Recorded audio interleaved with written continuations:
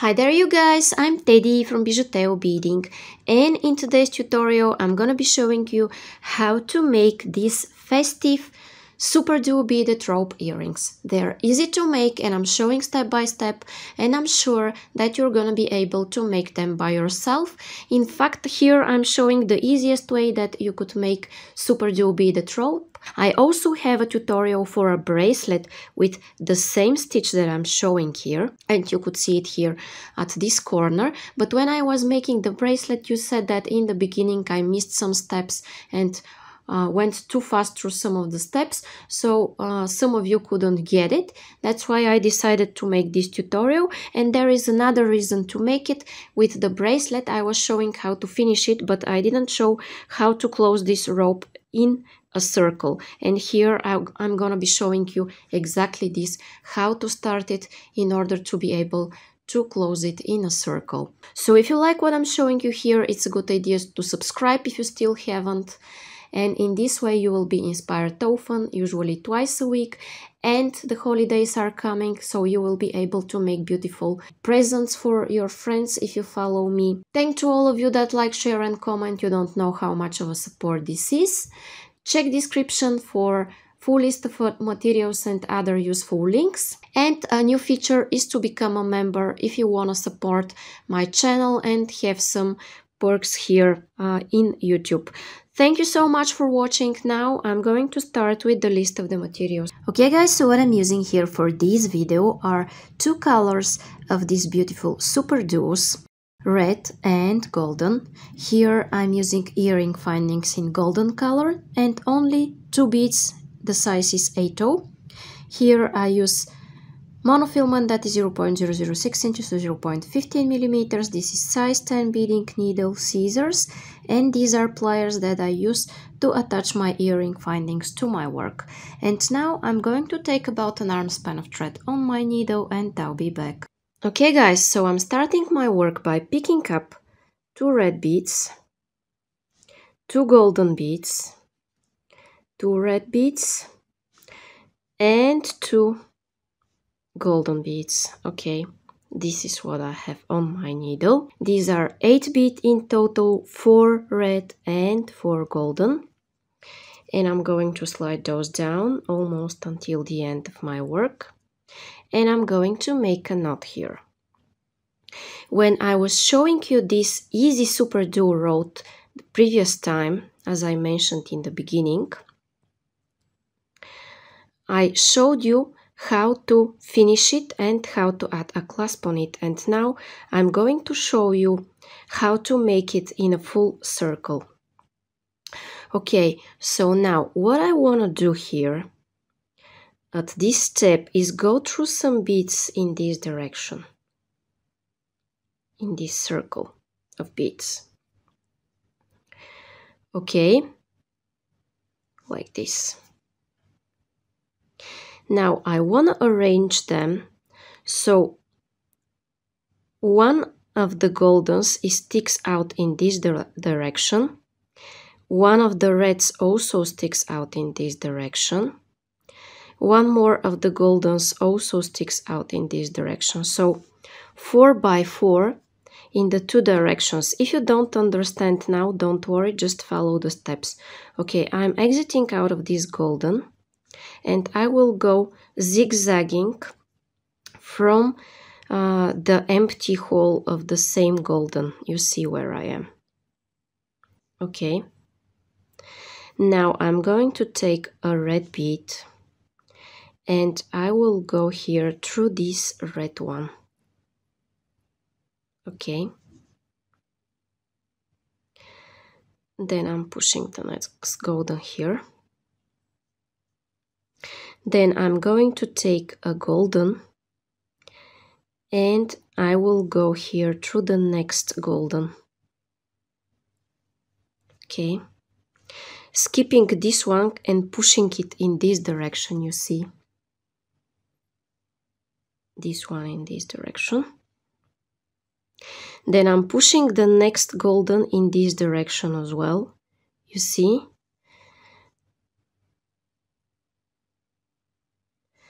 and I'm pushing one of the reds in one direction and the other in the other direction. This is what I have. And now I'm going to take a red and I'm going through the red.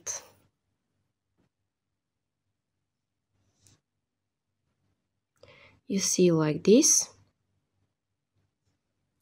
And now I'm going to take a golden and I go through the golden and through the following red. Okay, this is what I have for now. Okay. Now, as I'm exiting through this filled bottom hole of this red bead, I'm going through its outer empty hole and I'm changing directions. Okay.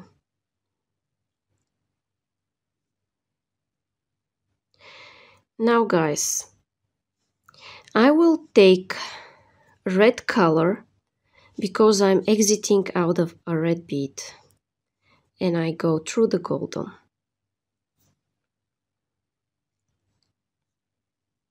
Okay. Then I'm going to take a golden because I'm exiting out of a golden and I'm picking the color I'm exiting out of this step and I'm going through the red. Then I'm going to take a red because I'm exiting out of a red and I'm going through the golden. And at my fourth step, I'm taking a golden because I'm exiting out of a golden. I'm going through the red and through the following red because this is the last fourth step of this row. And now it's time to step up in my next row. And my next row consists of these 4 beads that are sticking out. Okay. So as I'm exiting through this hole here, I'm going back through its empty hole and I'm changing directions. And since I'm changing directions, I will also change the order of the colors I'm picking up. I'm going out of the red, but I'm going to pick up the next color, which is golden. And I'm going through the golden. Now, I'm going to pick the next color, which is red, and not the golden like I did in my previous row. And I'm going through the red. Okay, then again I'm picking up golden, and I'm going through the golden. And now I will take red, and I'm going through the red and through the following golden. This is my fourth step of this row. And now guys, I will start my next row with these beads that are sticking out the most. And how I started, I should go through the empty hole of this golden, zigzagging and changing directions. And you know, when I change direction, I should pick up the color I'm exiting out of this time. Before I was picking the color that I'm going through, and now I'm picking the color I'm exiting out of. Always when I change directions, I also change the order of the colors I'm picking up. Now it's time to pick up the color I'm exiting out of, which is red. Now the color I'm exiting out of is golden. And this is the fourth step, and the color I'm exiting out of is red. And I go through the golden and through the following golden. That will be the step up in my next row. You see how these 4 are sticking out. Now what I do is that I go through the empty hole of this golden, changing direction. And when I change directions, guys, you know, I alternate the color pattern because I want to have these beautiful stripes. If here I add a golden, this line will be lost. That is why, as I'm changing direction, again I pick up the color I'm exiting out of. Sorry, the color I'm going into, which is red. Then the color I'm going into, which is golden. Then the color I am going into, which is red. Then the color I'm going into, which is golden. Okay. Again, 4 beads. Okay.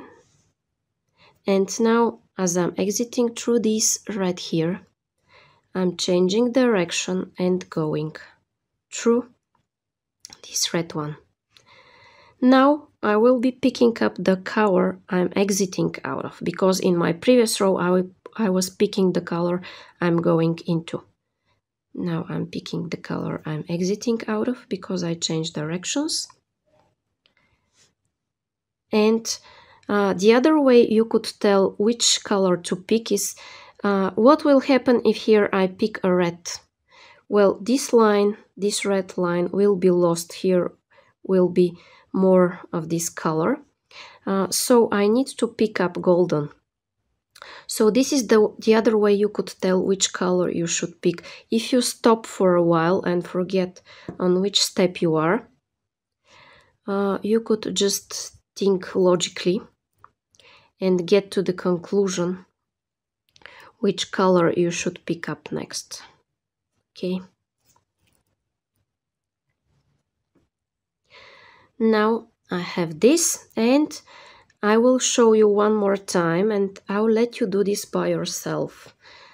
The other part of this beautiful rope. Okay, so I'm exiting out of a red, but because I changed directions, I'm picking the color that I'm going into, which here is golden, here is red, then again it is golden, and then again it is red. And I go in the next as well, in my last step. And you see these are sticking out. I'm going backwards through the golden, through its empty hole, and I continue. And since when I continue, since I have a rope big enough to close it into a circle, you could make a smaller circle or a bigger circle. It's up to you. You decide how much the radius will be.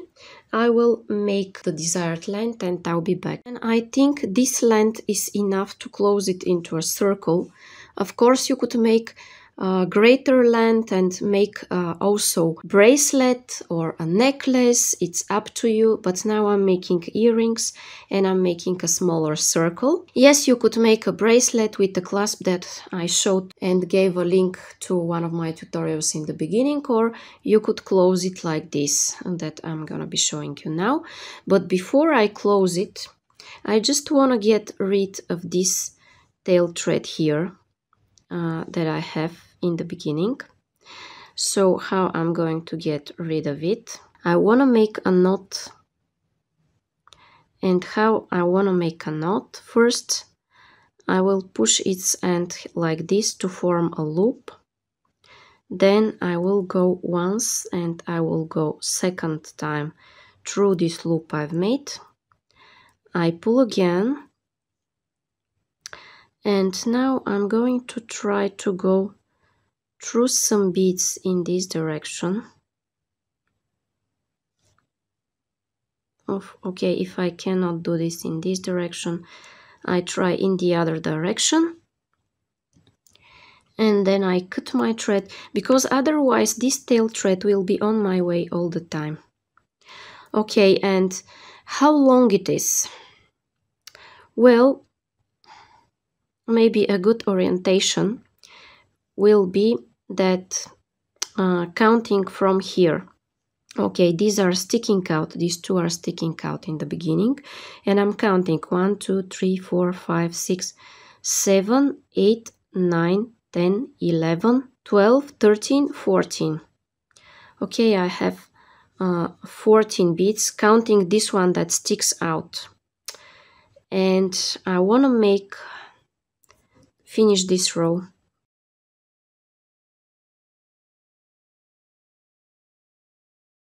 And then I will connect my two ends.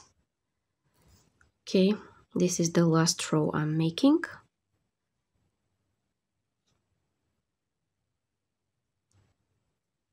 Okay, through the red, through the following golden, and then again through this golden. Okay guys, and in order to connect my work, what I want to do is fold it like this.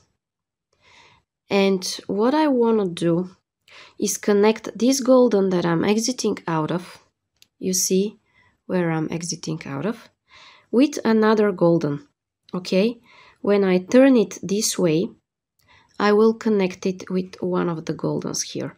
Okay, so I'm exiting here and I want to go through the empty hole of one of my other goldens. Okay, at first it will be a little bit difficult. Okay, so this is what I want to do. I want to connect this golden with the hole of another golden. You see, this is what I do. Then what comes next is again this row. I will be zigzagging through the rows, and here it comes red. So I'm pushing the red like this, and I'm connecting it with the golden. Then it comes red, but it's from the other part, and I go through it like this, and again I push really hard through it. Then, because I'm zigzagging, I will be going through this part here and through this golden like this. Then I will be going through this part and through this golden. Okay, like this. I'm arranging them one next to the other. Okay. Then it comes this row and this red one.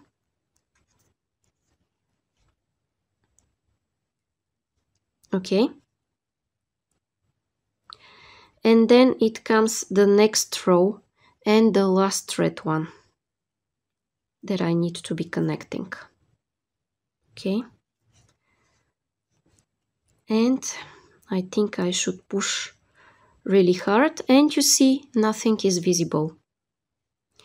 And of course you could go reinforcing up and down this connection here. Okay,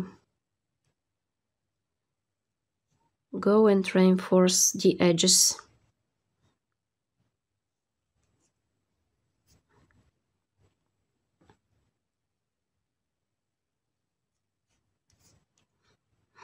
Okay, like this.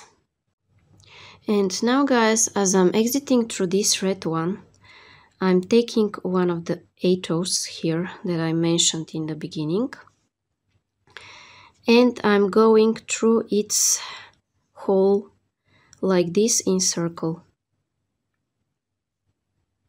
Okay, then I will go in the golden, in this hole of the golden.